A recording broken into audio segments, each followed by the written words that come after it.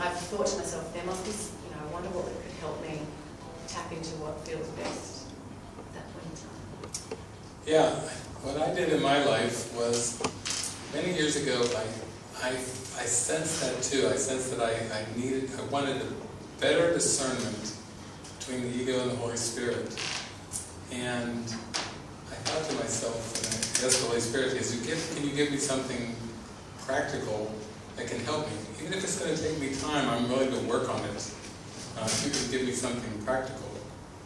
And the Holy Spirit said, well, just look at your life as it seems to be, your life in the world, and just begin to start to consider how many of your actions every day, as you go through your daily life, are based on fear of consequences.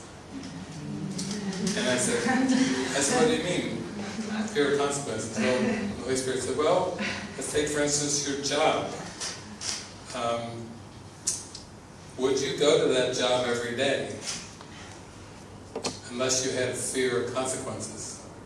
And I said, no, of course not. I wouldn't be going to work every day if I had no fear of consequences. And the Holy Spirit said, okay, that's one aspect of your life that we can identify as based on fear of consequences. And then, you could go through all of the daily little nuances that seems to be part of the day, including, we would say, very subtle aspects of people-pleasing. Not wanting to let people down, not wanting to hurt people's feelings, not wanting to step on anyone's toes. Recently I was in London, and I was over there, and I kind of moved through London and everything, and I noticed this word kept coming up all the time, sorry. We go, sorry. So you touch an elbow on the tube, sorry. It was like, sorry. It was like a giant apology going on everywhere. No wonder people are kind of stiff over here. I'm afraid they might touch or do something to somebody. So it was like, but I thought, well, there it is. That was just an example of an overly sensitive to not wanting to be in someone's space or do anything disturbing. And sometimes, if somebody's even staring at you and you look at them and then they go, oh, sorry, it's like, it doesn't even involve touch. Like, sorry, I stared at you for 7.2 seconds and that's over the limit. That was very rude of me to stare at you for that long. It's still this, it's based on fear of consequences.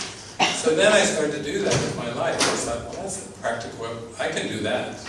I'll sit down and I'll pay attention as I go through the day to what actions I'm doing based on fear of consequences. Because the implication is that Jesus and the Holy Spirit are saying, imagine if you were only motivated by love. Only by love. And nothing else. Imagine how your life would go. Imagine how different it would be if love was your only motivator and there was no sense of fear, pushing you. And then that actually helps us to start to get into a good discernment and start to, I'd say, investigate a little bit. Like I would do that. I was over at the University of Cincinnati, and I was there, like I said, for 10 years for full time, and I would go walk in the woods, And I think especially by the time I got into graduate school, I took these long walks. Like, what am I doing this for? Is there a purpose for this? And the ego would say, yes, you need to have a degree because you need to have a good job, because if you want to have a relationship, you can't be poor and broke. And, the ego would, of course it would rattle off, this is why you're here, and this is why you've been here for 10 years, and just keep at it, and we'll get through this phase. But it was like, and then I would have to start to open up more to Jesus and just ask, why am I here? Am I afraid of something? Is there something driving me to get all this education? Is there something pushing me underneath? Am I afraid of something? Aside from, like not having what the world would call a fully engaged life. Well, many people do that. It's not like You don't need a graduate degree to have a full life. And then the more I took it inwards, the more it was, Jesus was able to say, yeah, you want freedom, peace, happiness, joy, love, intimacy, and you believe many things about what you have to do in this world to get those things, and that's driving you. And he was saying, if you listen to me, I will show you how to experience those things that you want through me.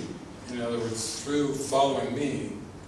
And it will come from the inside of you. It will not come from any event or outcome in the world. And so that's what honestly turned me in the right direction, to actually start to look where my actions were motivated by fear of consequences.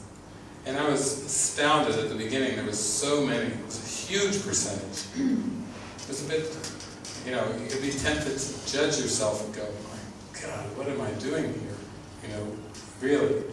But it's like, no, don't do that. Just be happy to start to discover how you're plugged into fear of consequences, and then unplug, with the Spirit's help. And that's the way that it goes. So to me, I found that very practical. It's something I could really, contemplate and ponder. I knew it would be a big job. I wasn't thinking it was like, going and taking a pill and then wake up the next day, I'm free of fear. I knew that it would take contemplation, mind training, practice. But with A Course in Miracles, it's a great tool. It's really, it's like a sharp blade that just burrows down into your mind.